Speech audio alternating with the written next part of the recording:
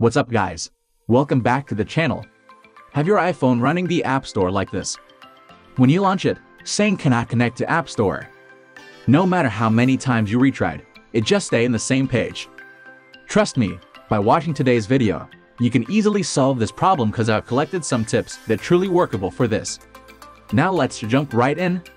The first common tip that works for most people is to set data and time automatically, which is recommended by Apple.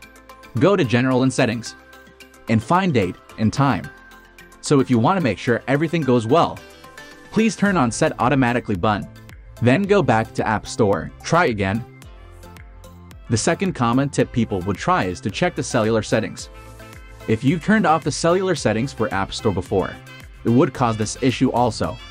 So in cellular settings, scroll down to find App Store, and make sure the button is toggled on. The third tip is to sign out your Apple ID for App Store, sign in again. Many people only know how to sign out in App Store, but actually, you can do this in settings as well.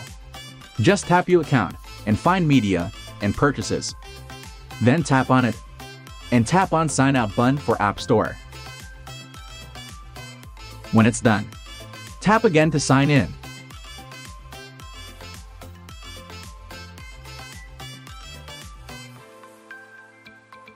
Sometimes, reboot your iPhone could be also a good choice.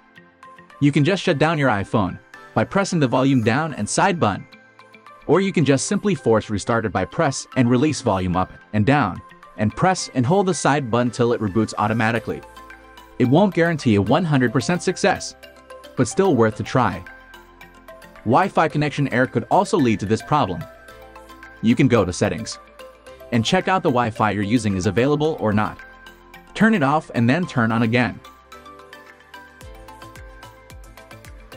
Or you can just simply go to Reset in General, and then reset network settings.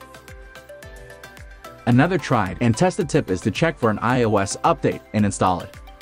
In some cases, problems arise from software quirks, so getting rid of your current iOS version and downloading its replacement is often a good way of resolving issues. If right now you're running the latest iOS system, you can consider using Reboot to refreshing the system without any data loss. You can find the download link in description below. Then connect iPhone to computer. Then click Start with the standard repair mode, which won't cause any data loss on your iPhone but refresh your iPhone system in minutes. Super easy and worth trying. Just go to tenorshare.com and you can get it downloaded. When your iPhone is refreshed, the problem may be solved.